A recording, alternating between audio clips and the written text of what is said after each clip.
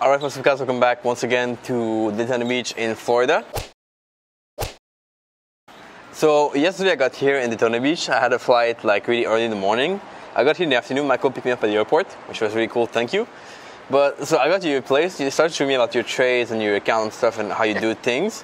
And I saw on your kind of screen, on the metrics, I saw like $780, and that's what you made in the day, $780 or something of the sort. So I want to know like, what's up with that? What happened? I don't know. Oh no. Actually, and there was a day where, yesterday was a day where it just, I did some trading in the morning. I had to go get you at the airport, and then we came back, and in the morning I went, I jumped in the pool a little bit after the market opened and stuff. So there was, a couple trades here and there, but a combination of some option selling premium that I did, a Forex trade. I think there was one on there that I closed. Yeah, I closed. It wasn't one of those like, oh, big home run. I don't want to give this impression of this big home run hitter. But I think it's funny how when you came to my place and I was you didn't even get your suitcase unpacked. Like I was showing you like my trading platform, and so it happened to be on. You go like, what's this? I was like, and just like two trader junkies, we go right to the screen. So I was showing my platform and how it differs from yours and stuff. And you're like, what's this? It's my P&L. I says, you didn't really trade today. I says, yeah, I really kind of didn't. So that was the thing, and it kind of opened my eyes. I really don't look at my P&L a lot during the day, but then it was a good, decent day. It's P&L is relative, I think. Yeah. But I think we kind of summarized that. Like you mentioned, well, you were sitting by the pool, then you had breakfast out, you went to the airport to get me, then we were talking. Like I didn't see you trade all day. Well, I kind of had, I put one in before into the airport, and then it was. But I think it kind of represents that trading is not just sitting in front of a desk all day, or say making a run to the store or going to pick you up at the airport wasn't like a hindrance. Yeah. The business continues.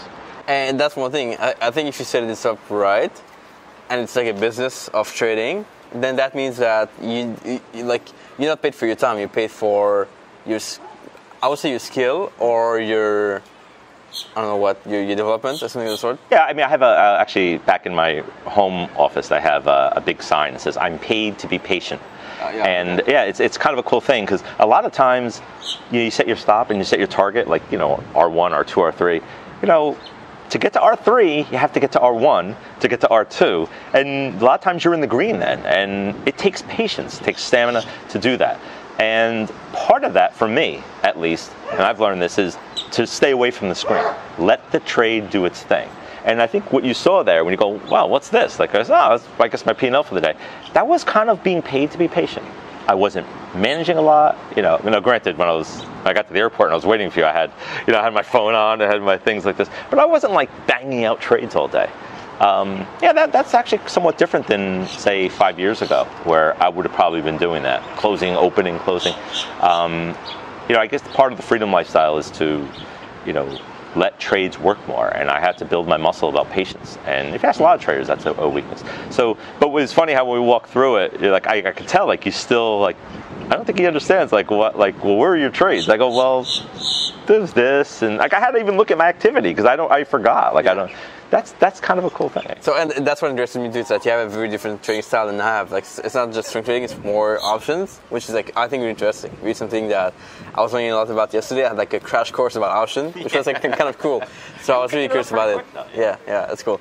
And so the question that most people will have in their mind, and they don't want to ask, but they have in their mind, and I'm going to ask, is that the same thing you do every day? Like, do you do $1,000 every day or $750 every day, or is that varying a lot? It varies a lot. Yeah, there's days you have some red days and stuff, and it's okay. It's part of the process. A lot of times, to have really good days, you have to put. There's a lot of effort that gets put in, and sometimes just the market volatility, it just all kind of comes into play. I think that maybe was part of it yesterday, and honestly, that number probably should have been a lot bigger.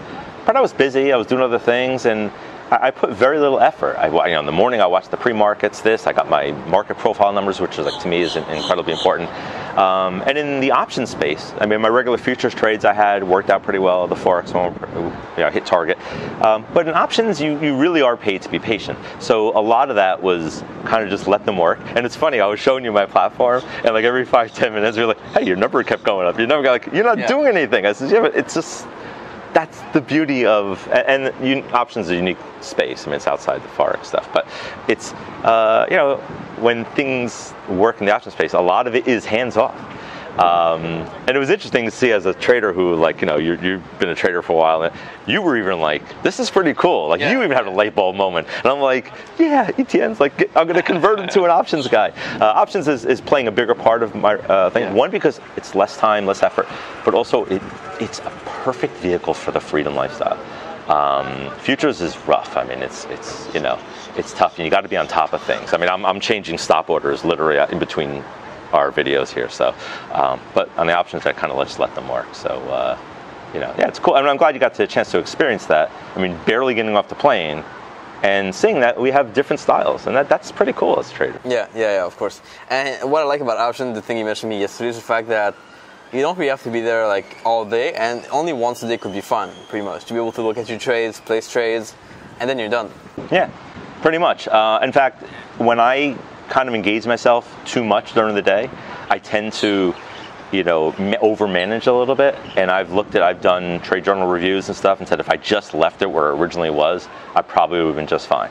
So, you know, so I kind of went through that learning cycle too. But yeah, it's a great space. You know, it's obviously beyond Forex, although I do sell Forex premium options as well. So while you're, you know, with your strategy, I'll use similar strategies, but I'll just use a different vehicle like options as opposed to you know, the pairs and stuff. Yeah. So, and we're going to have the same outcome. I mean, basically, we want the same thing most of the time.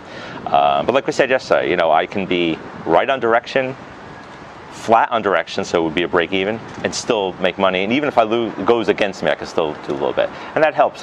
I look at it as a different revenue stream. Even though it's trading, I look at it as like a separate income revenue stream, which is pretty cool. I do want to talk just a little bit about setup for people just understand what that's about. Sure. So tell people kind of what you do exactly with options, and we'll try to keep it simple so people kind of. Sure. I won't use any options terminology like, you know, vertical spreads and iron condors. Ooh, I just said it. So no, but really, when you're looking at, say, and you know, use the Forex example on your Bollinger Band reversals, you know, obviously you set an entry because you're looking for it to reverse back to that, you know, norm, that mean or whatever, and you know, the reversal trend. That's a long, like in that case, that's a long trade for you. You're going long, you want the price to go in a certain direction. I'm doing the exact same thing, just with a different product, and that's options. The additional benefit of it is that if price doesn't have to go to my R3 for me to be completely profitable. In fact, if price just stays there, the erosion of premium, and that's another term, I don't want to get too crazy, but time erodes those premiums, and I can make money off of that too. So I don't have to be right, and also I don't have to be right away. In fact, if the stop, it gets close to a stop, my risk is defined. So maybe while a currency pair trader may get stopped out, I can hang in there because the time erosion is going to help me and maybe get a break even, or at least I know my risk is defined. Different product, different variables, you can actually make more on currency pair trade like you have. So I'll make less, but my probability of profit is, I believe, higher, and I'm comfortable with that. So my win rate is much higher, but my profits are sort of capped. I'm okay with that. That's fine with me. Fun, yeah, you know, keep those wins coming. I think that's something people want to have too, is they want to have a high win rate, and maybe a lower reward to risk is fun for them. Yeah, I mean, my, you know, direction picking things in futures is tops. I think 63% on average. Last year was 63.5. You know, with options, you can set your probability to profit, and mine's about 78%. That's pretty good as a trade. I mean, like 78%, 4 to 5. Now, granted, some of your losers may be bigger than your gains, but they're not like huge. They're not like wipe out accounts kind of stuff. And it's good. And the best part about it is I don't have to be right on direction to make money. That's cool. I could be wrong and still make money. Like, so this is kind of, you know, the past 3 or 4 years I've developed, and eventually it's probably going to be 80% of my business. Right now I look at it as additional revenue stream. But the cool thing, you know, is you can do Forex. It's like if you have the same Bollinger Band reversal setup, you can just use a different product, such as options, and you could even use currency futures if you really want. You're still going to have the same outcome. I mean, we'll still have the same high five when we hit R3. It's just my P&L may be different, maybe a little lower than your students. But you know, I'm okay with that, and it allows for a really cool freedom lifestyle, which is becoming more and more very important to me. You know, as you can see here in beautiful Daytona Beach. Yeah. I'm curious to know, what do you want to do with that? So let's say on a day that you make $750 or whatever amount you make, could be lower, could be more, doesn't matter. But what would be your ideal day? My ideal day, and this is, I don't want to like circumvent the question. My ideal day, every day, my ideal day is to execute my plan. Honestly, the P&L, like you noticed it. Yeah. Because it said P&L in the green, and I'm like, oh yeah, like I know this sounds weird, but it's like an afterthought. Yeah, my job is to execute the plan, and that plan that day was get up. I was up early for the pre-markets, there was some things, and get my numbers, have my strategy. But then my plan was, I think 11:30, I'm gonna just go to the pool. It's supposed to be sunny, and I got to make sure I pick you up and get that, like, make sure I'm on time. That's like my plan. And as you can see, when we got back, like, it was just like, I think the best thing you could do as a trader is take the P&L off the screen. Execute the plan. If you have an edge and it works, just focus on that. Yeah. I don't know. It's and some of my other accounts, that there was some. I didn't even show you that. There's some gains there, and there's a couple losses, some other ones. But and my managed account had a good day. But that's just, again, it's about execution. You talked about what's your big four: review, execution, planning. Planning, execution, review, and growth. Right, and I would add 3 more to that. Execution is just having a plan prepared for that day, and just execute the plan. I know if I do that, I'll be fine. If I don't, that's where problems come up. And I still have those sort of compliance errors, and I'm a risk guy, so I look at compliance as a big part of my business. And if I'm compliant with my plan and I have a losing day, I have no problem with that. It really doesn't bother me at all, because the edge, you just keep doing that edge, and eventually those numbers play out. So that's I know that kind of circumstance your question, but I don't look at the P&L that much. Since you mentioned managed accounts, we'll talk about that more in a different video, how you manage money for people in China and investors and stuff. It is different for sure. Which is really cool. So, but I want to thank you guys now for watching this now. We'll finish this up, wrap it up today for this video. And thank you, Michael, once again for sharing this. If you have any question, make sure you comment below in the comment section. Michael will be answering the question in the comment, of course. Yeah. And we'll catch you guys pretty soon. Absolutely. Here, as always, are a few comments from the past video. We appreciate you guys for your comments as always. And we'll catch you back here pretty soon. Ciao. Ciao.